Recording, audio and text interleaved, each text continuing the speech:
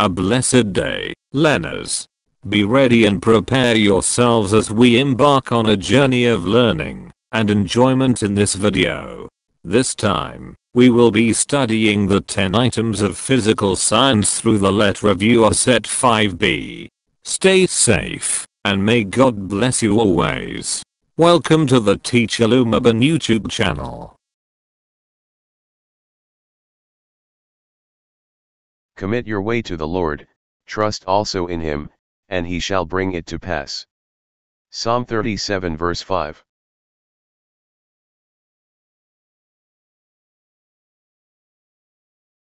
Which material is the usual component of an anode?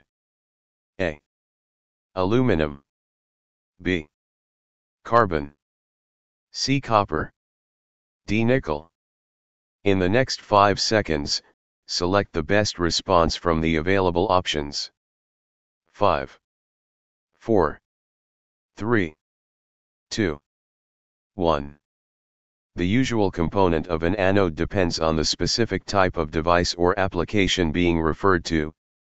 However, in many common applications, such as in dry cell batteries, like the ones used in everyday batteries, the typical material used for the anode is B. Carbon. Explanation.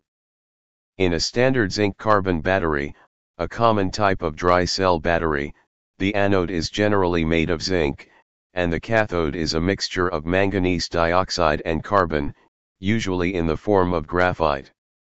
However, in other types of batteries, such as lithium-ion batteries, the anode is typically made of materials like graphite, a form of carbon. Thus, the most commonly used material for anodes in a broad range of applications is carbon.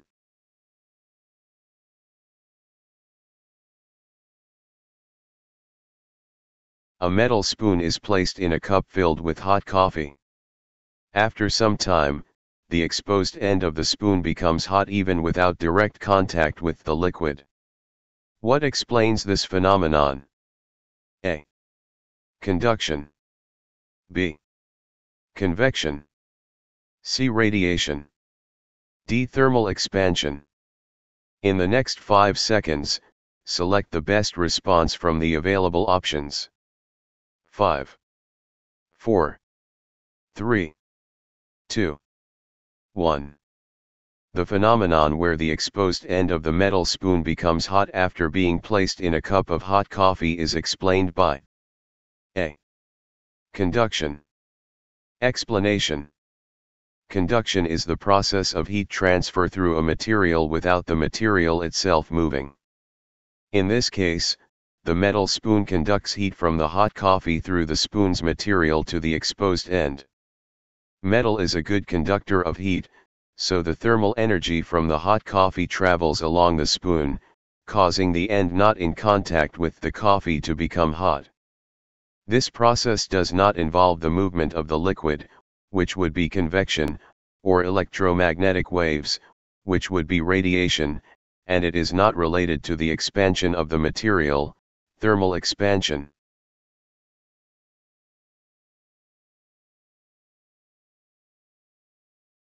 Which causes the warmth that you feel when you place your finger at the side of the flame of a burning candle? A. Conduction.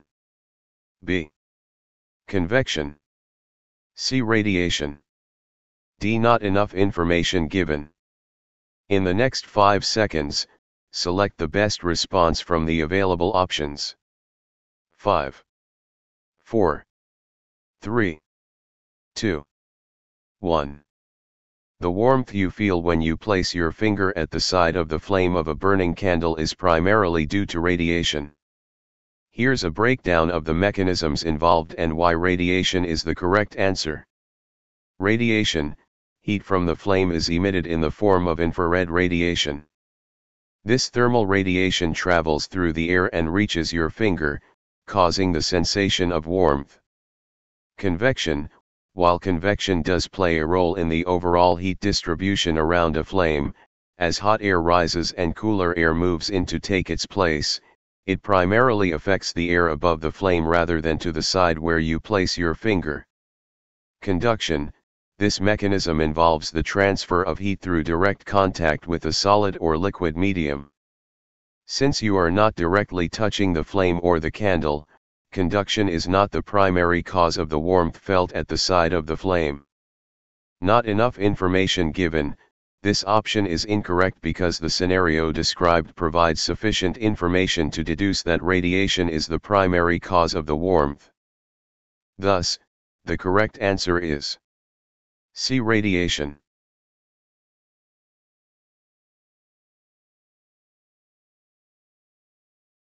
Which process of heat transfer occurs through the movement of mass from one place to another?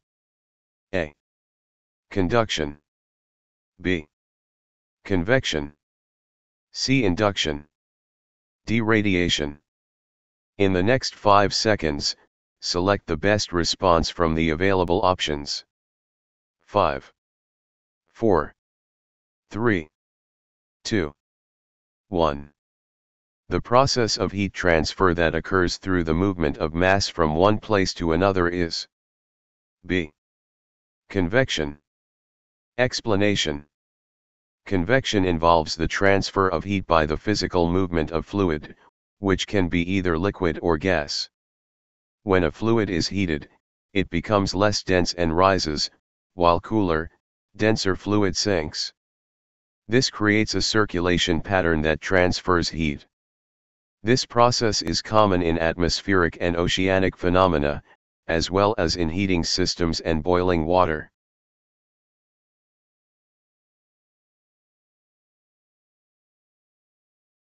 When work is done by a system, what happens to its temperature, assuming that no heat is added to it? A. Decreases. B. Increases. C. Remains the same. D. None of these. In the next 5 seconds, select the best response from the available options. 5, 4, 3, 2, 1. When work is done by a system and no heat is added to it, the system's internal energy decreases. According to the first law of thermodynamics, the change in internal energy, delta U, of a system is given by delta U equals QW, where Q is the heat added to the system and W is the work done by the system. In this scenario, since no heat is added, Q equals 0, the equation simplifies to delta U equals W. Since work is being done by the system, W is positive, and thus delta U is negative, indicating a decrease in internal energy. The internal energy of a system is directly related to its temperature. Therefore, when the internal energy decreases, the temperature of the system also decreases. The correct answer is A. Decreases.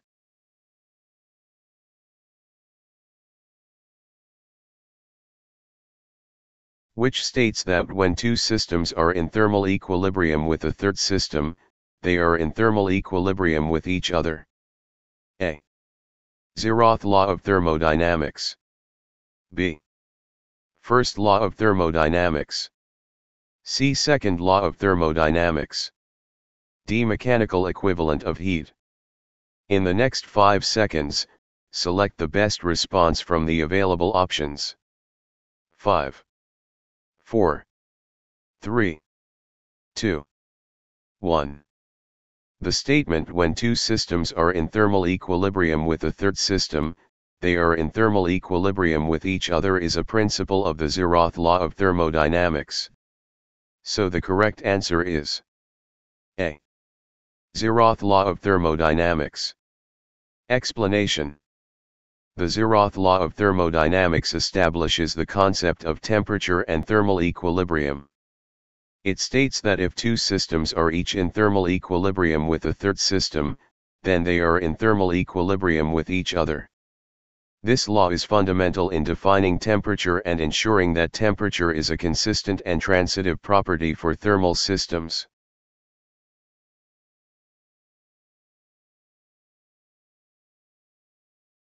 What happens during an adiabatic process?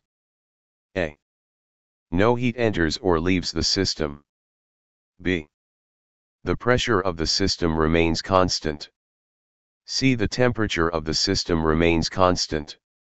D. The system does no work nor work is done on it.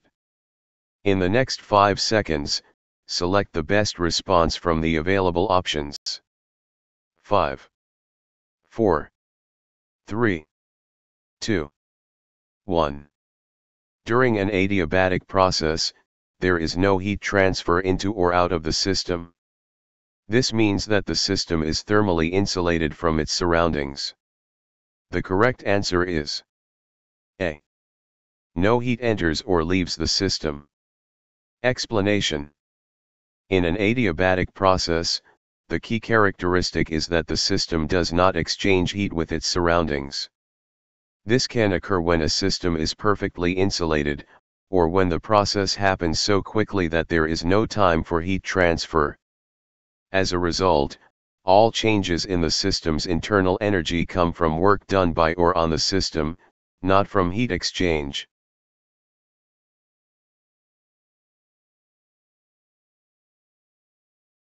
What thermodynamic process occurs in a closed car inside a hot garage? A. Adiabatic. B. Isobaric. C. Isochoric. D. Isothermal. In the next 5 seconds, select the best response from the available options. 5, 4, 3, 2, 1. In a closed car inside a hot garage, the process that occurs is primarily C. Isochoric. Explanation.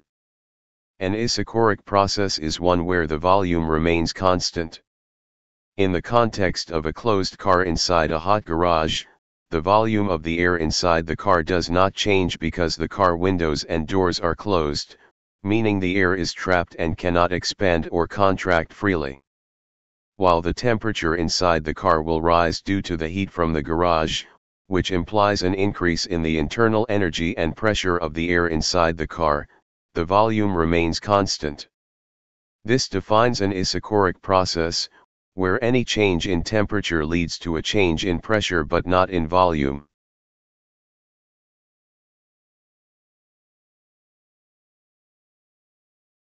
Consider thermal energy transfer during a chemical process. When heat is transferred to the system, the process is said to be blank, and the sign of H is blank. A. Endothermic, positive. B. Endothermic, negative.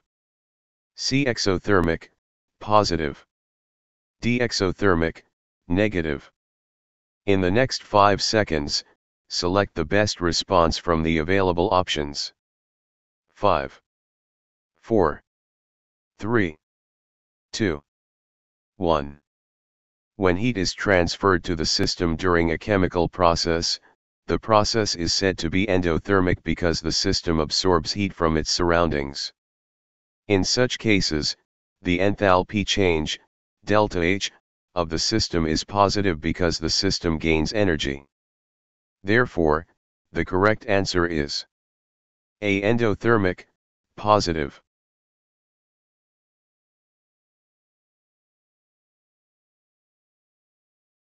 Which of the following statements is false? A. Entropy increases with the number of microstates of the system. B.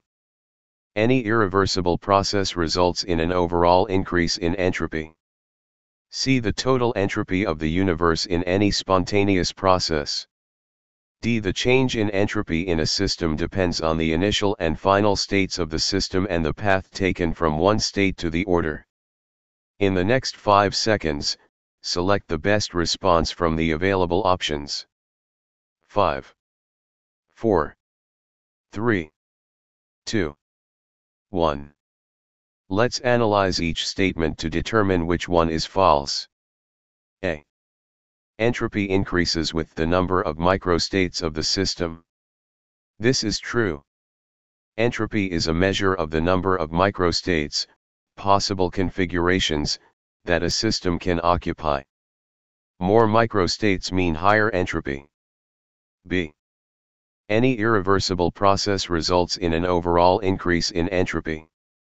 This is true. Irreversible processes generate entropy, leading to an increase in the total entropy of the system and its surroundings. See the total entropy of the universe in any spontaneous process. This statement is incomplete and therefore ambiguous. If it were intended to mean the total entropy of the universe increases in any spontaneous process, then it would be true, as spontaneous processes increase the total entropy of the universe. However, in its current form, it is not a complete statement. The change in entropy in a system depends on the initial and final states of the system and the path taken from one state to the order. This is false. The change in entropy of a system depends only on the initial and final states of the system and is independent of the path taken. Entropy is a state function. Given this analysis, the false statement is: the change in entropy in a system depends on the initial and final states of the system and the path taken from one state to the order.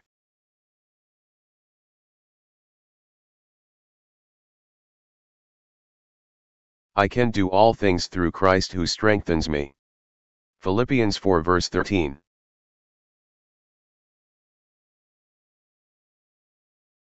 I hope you enjoyed and learned something new from our topic on physical science. Lead reviewer. If you learned something from this video, please give this video a thumbs up. Don't forget to share this video with your friends. If you have comments, questions, or suggestions, you can leave a message in the comment section below. Thank you very much for watching my videos. Hoping that we meet again in my next video, and God bless you always. It is the Teacher Lumaban YouTube channel.